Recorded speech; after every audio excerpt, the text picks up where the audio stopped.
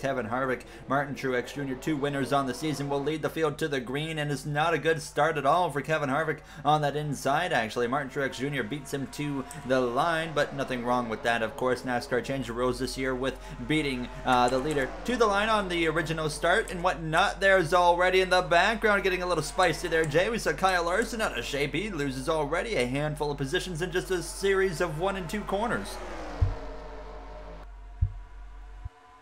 Jay's there? Is Jay there? I don't know if we have a copy with Jay. Oh, my bad. What I think we're going to have to watch out for early in this race, especially with them starting 2 wide, is 3 wide. That's 2 wide they can handle fine, but if you see anybody get 3 wide, especially further back in the pack, I think 3 wide is going to be something that's going to be really, really sketchy for these drivers, especially the one on the outside coming off the corner, because again, those walls jump at you really fast.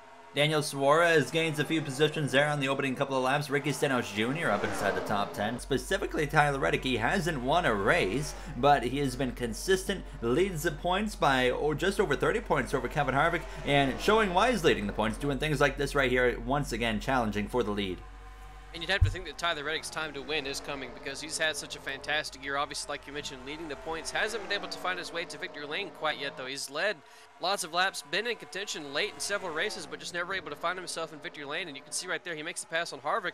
But then right away, Logano seems to be pretty quick and is immediately challenging Reddick for the lead almost as soon as Reddick gets it, so he clears him right there off turn 4. Ross Chastain on just lap 7 of this race is up into the 11th position, passing his teammate Suarez. But what's important to note about that, this guy started outside of the top 20, but right now I think Chastain, Larson, I feel like we can look at them as maybe the 2 fastest cars on the track. They've been the only 2 really that have been able to consistently make passes throughout this whole stage, but obviously not enough time for them to get any further than where they're at now. But still, nonetheless, I mean, really good charges from Chastain and a good comeback from Larson here in stage 1.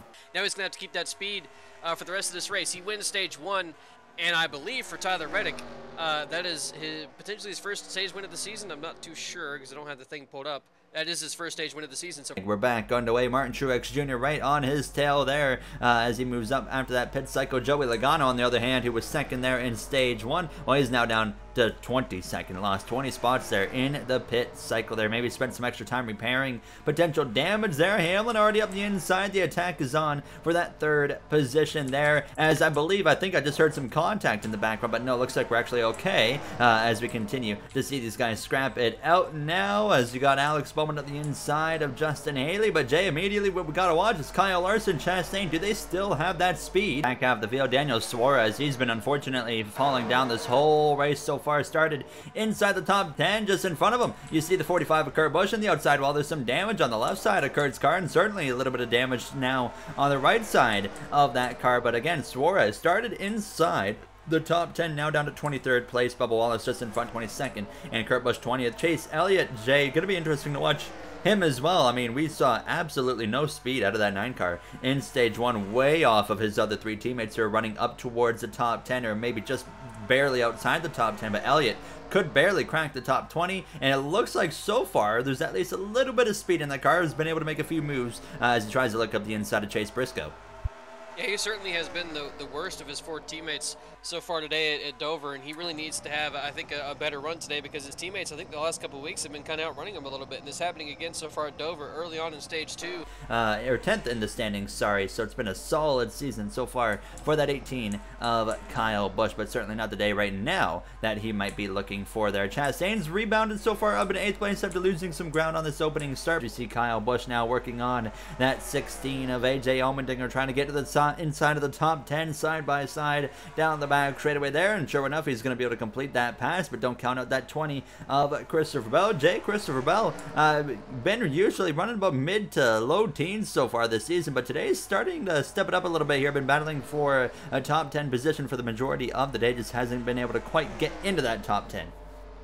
And for Christopher Bell, last week I believe he was just outside the playoffs, and now finds himself inside the playoffs. Not by a terribly great margin, but certainly 31 points is going to feel pretty good for Christopher Bell. And like you mentioned, having a pretty good day so far compared to where he normally runs, just outside the top 10 right now for that 20 car. Right behind his teammate Kyle Busch has also worked his way right inside the top 10. So 3 and 4, and it will be Tyler Reddick coming through to win the first 2 stages of sweep, and maximum points so far for Tyler Reddick over Denny Hamlin there, who will round it out in 2nd positions. Here's what happened under under caution, you're going to see Aric Almirola, but not only Aric Almirola, a bunch of others right here have a really weird moment, and you can see a bunch of drivers all by themselves lose control of their cars, including McDowell, McLeod, the 77, the 7, the 66, 21, Biffle, Cody Ware, rookies of Gilliland, Keselowski, the 43, and of course all the way up to Aric Almirola. A very weird moment under caution to take place here in Dover.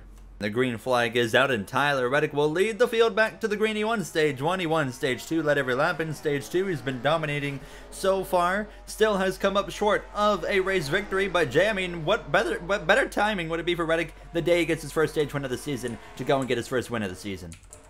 The thing we have to watch out for, though, is Denny Hamlin. He was incredibly fast again on the long run at the end of Stage 2, and this time around it's going to be an even longer run than we had before. So for Denny Hamlin, he looks like he has an incredibly good long run car, and that's going to be something to watch out for as we get longer into this race. But you saw back there a big, giant stack up of cars together.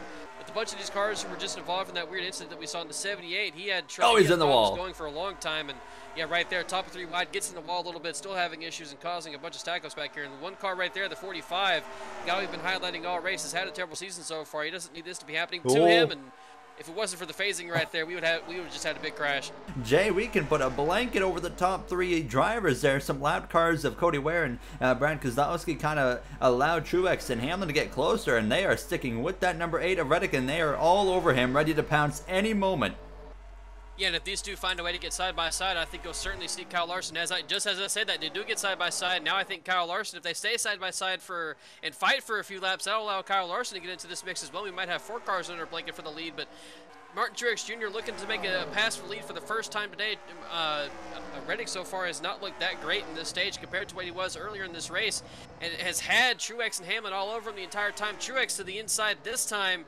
Almost was able to clear him, not able to into 3 and 4, but exiting 3 and 4, he is clear to the lead, Martin Truex Jr. Over, and the leaders have just engaged in lap traffic battle here on the exit of turn 2, closing in on green flag pit stops as well. As you see, Jay, Tyler Reddick, we thought might have been falling off a little bit, but you know, the lap traffic has immediately brought him right to the back bumper of that 19 of Martin Truex Jr., and now it's a race of who can get through the traffic the best. Plus, green flag pit stops coming up momentarily. Kyle Larson might have an opportunity here to maybe slip into third. Hamlin's going to get caught off guard a little bit there on the outside.